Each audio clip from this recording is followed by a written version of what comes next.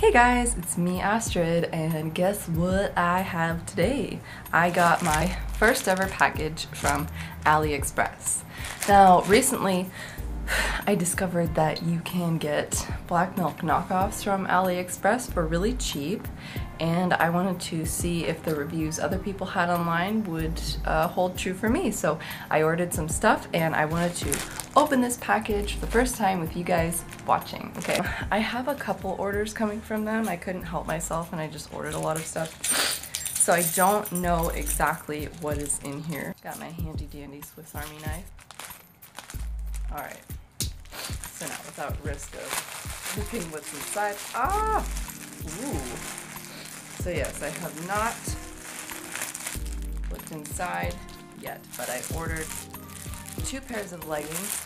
These are from East Knitting Fashion, and I heard some good reviews of East Knitting. Sorry, my friend came in the door, so I had to stop recording. But anyway, these are from East Knitting. I saw some good reviews of them, and I have taken these leggings out of the bags, and they're pretty alright. On my first look, you can see that the print quality is pretty not astounding. You can see all these little pixels, but for $7 instead of $75, I'm okay with that. I noticed that when you stretch these, the pattern doesn't really go pale like it does in some other cheap leggings, so I'm gonna stretch.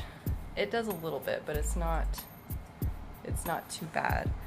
So yeah, these are the Aurora Sky leggings that I wanted a long time, but since I'm not made of money, I could not afford them. And then I got the other Aurora Sky leggings that I really wanted, and these have the same problem with the print quality. You can kind of see the pixels here on the tights. The trees aren't super crisp. When you get Blackmilk clothing, the prints are like sharp. They're sharp. And again, when you stretch this, the design doesn't stretch out too badly. These feel nice and tight, so I'm pretty happy. I was looking at the waistband, and it is kind of wrinkly, but that's alright because when you stretch it out, it's going to fit you just fine. I noticed the seams and the stitching are good. They used white seams here on the inside. The serging is all done properly, and I noticed the stitching at the crotch is almost perfectly lined up, so that's not too bad. Same with these guys. The stitching inside is really nice, although there's a few loose threads that I'm gonna have to trim off myself, but I don't really mind. So for this, I spent about $15 for these 2 pairs of leggings, and I really couldn't be happier. These are great. So I'll go try these on and see what they look like on.